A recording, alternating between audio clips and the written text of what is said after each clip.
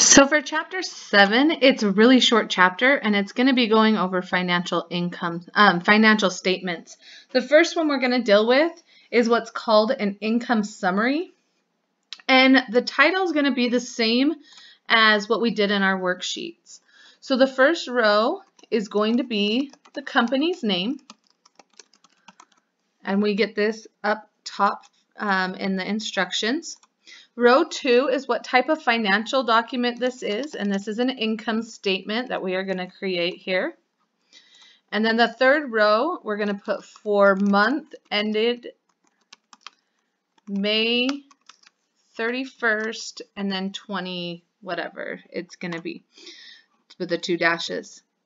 So that's the heading. That's the same for balance sheet. The only thing that changes is row 2 will say balance sheet, and then it will be a specific date for row 3.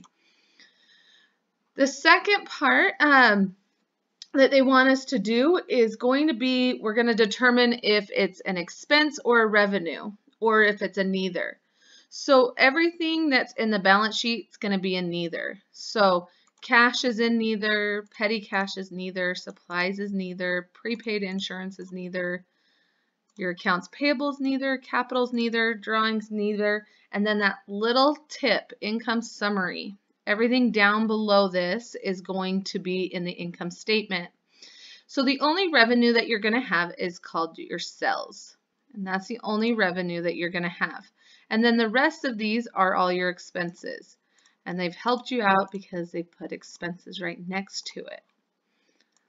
So then the next step, we're going to actually write from our papers up here, our work paper up top.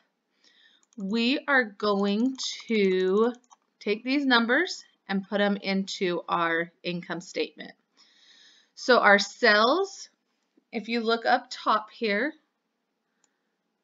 is $5,800.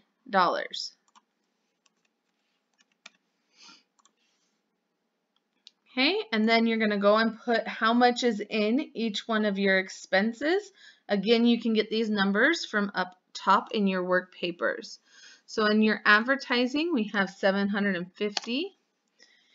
In cash short and over, we have $3. In insurance, we have $610. Miscellaneous, we have $167. Supplies is $540. Utilities is $300. Now, we're going to total up all of our expenses.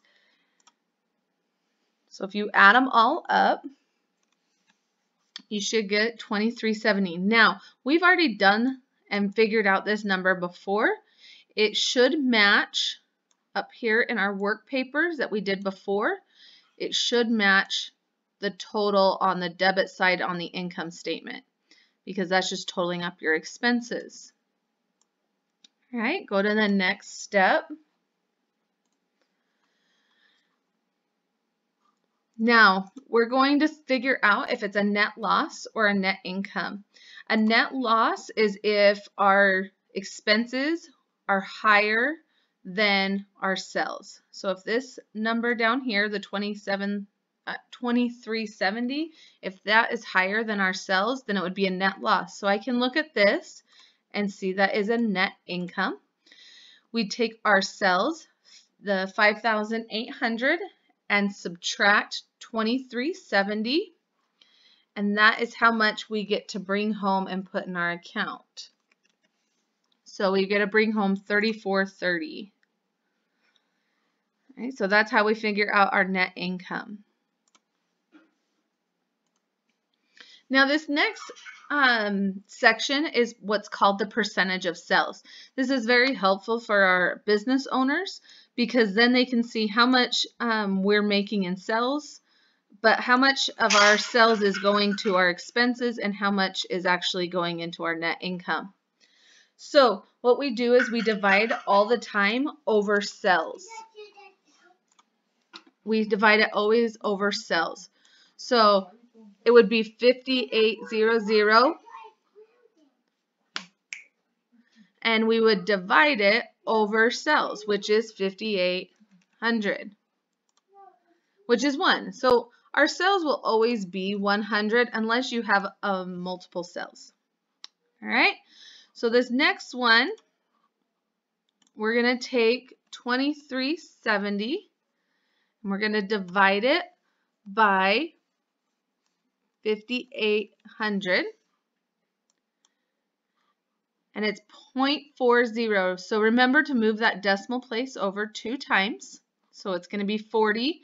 And then if you notice right here, the 6, if it was 5, if it was 4 or below, then we would round, just keep it the same. If it's this 6, 5, 6, 7, 8, 9, 10, or 9, we're going to round this number up, this one up to 9. So it's going to be 40.9.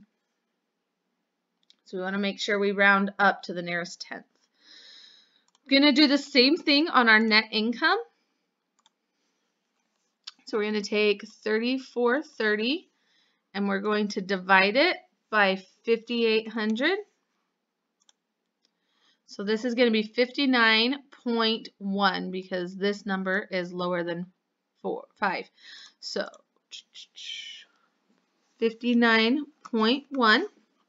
So right now we can see that 40% of our sales is going into our expenses and we are bringing home 59% of our net income.